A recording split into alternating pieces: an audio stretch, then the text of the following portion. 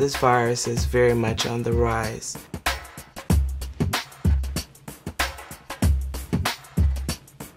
It's not something that you can't say that it can't happen to you, because I did, you know, and I'm living proof that it can happen to you and it can happen to anyone.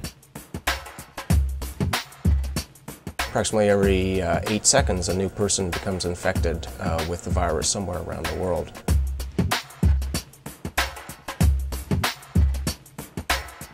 It may not be so apparent locally, but even locally in certain pockets or certain communities, there is still a high rate of spread of HIV.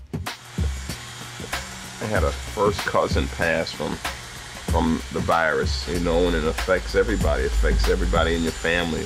What else do I know about AIDS? That it's killing a lot of people.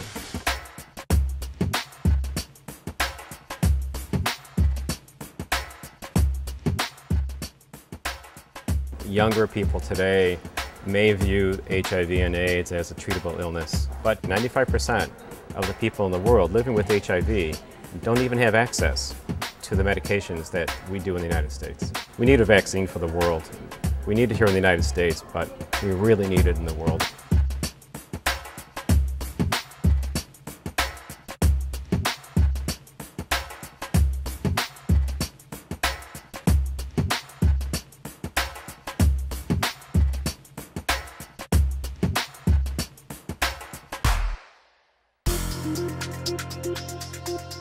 University of Rochester HIV vaccine studies are the first steps of coming to a vaccine and possibly a cure for HIV.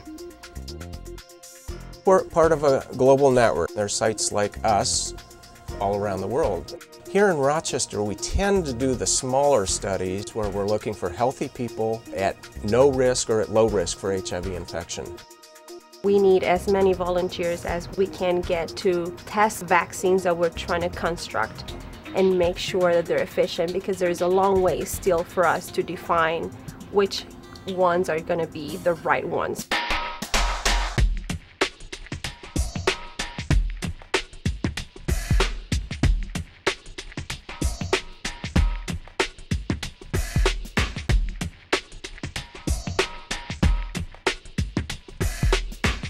So are there any requirements, like any health requirements that you have to meet to be in this trial? You have to be 18 to 50 years old, and then I guess the weight requirement's over 110 pounds. And for women, if they want you to use birth control and things like that while you're in the study. The biggest requirement is showing up for your appointment. Mel? Yeah. For our volunteers, we really are looking for people that are between the ages of 18 and 50, healthy and HIV negative. A potential volunteer will probably call us first, and we'll give them information, and then we schedule an appointment. And at that time, we review the consent with them. So they learn a lot about the overall studies. And if it's something they want to continue with, then they'll sign the consent, and then we'll ask them detailed questions about their medical history. For their own safety, you're not allowed to be in the study if you have certain illnesses. Then we will draw blood and do an HIV test and usually a hepatitis screening. When those test results come back, we schedule another appointment with them, and at that time they would enroll in the study. How long is everyone's trial? I know for mine it's 12 to 18 months. But of course they compensate you for your time. Once I got involved and I saw how friendly everybody was in the vaccine trials, I was telling everybody I could about it, and a lot of my friends have ended up joining the trial, and some haven't because they have their concerns, and mostly because when they tell their family or friends that I'm gonna do an HIV vaccine trial, they're like, whoa, you know, wait a minute, because they don't understand. A friend of mine thought I was crazy when I told him. He was like, what? No, you're not gonna do that. I said, well, I started, and he was like, you must be crazy. What if you get infected? And I'm like, you don't understand how, you know, how it works. Like, there's no way I'm gonna get infected. And that's the misconception. I think that's the biggest misconception about it. Yeah. The first thing you should know is that you're not going to be injected with the HIV virus. Getting an HIV virus through the vaccine is impossible because the vaccines do not contain HIV virus.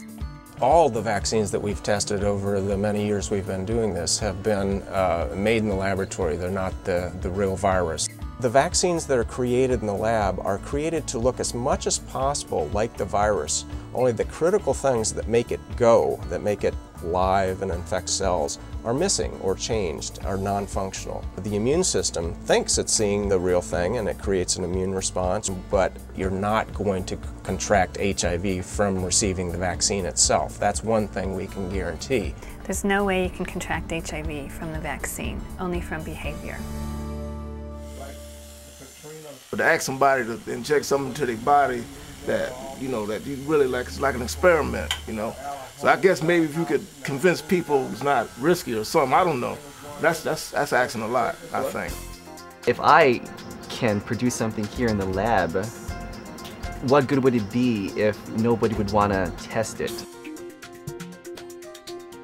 I know that's the type of safety that goes into making all these vaccines, and so both as a researcher and a volunteer, if I didn't think these vaccines were safe, I definitely wouldn't be participating in such a study.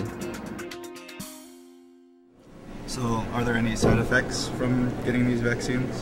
I myself have never had any. I have a friend, another friend who's in the trial too, and one night she did have a fever, but it was gone within like 6 hours. You get a fever, you get chills, but you know, a day and a half later I'm back to full strength again. So definitely had a reaction, but definitely would do it again. You may not have any symptoms, but if you do, they're usually mild and they resolve within 24 to 48 hours. At any one time, we may have about 5 or 6 studies we're recruiting for. So we have a pretty continuous need for volunteers, and we plan to for the next decade. We need people from the groups that are being overwhelmed by the disease or by the virus to become part of the vaccine trial. It's got to be something done because it's happening to black people en masse. You know, we're the people who are getting sick and at an alarming rate, and it had to start somewhere.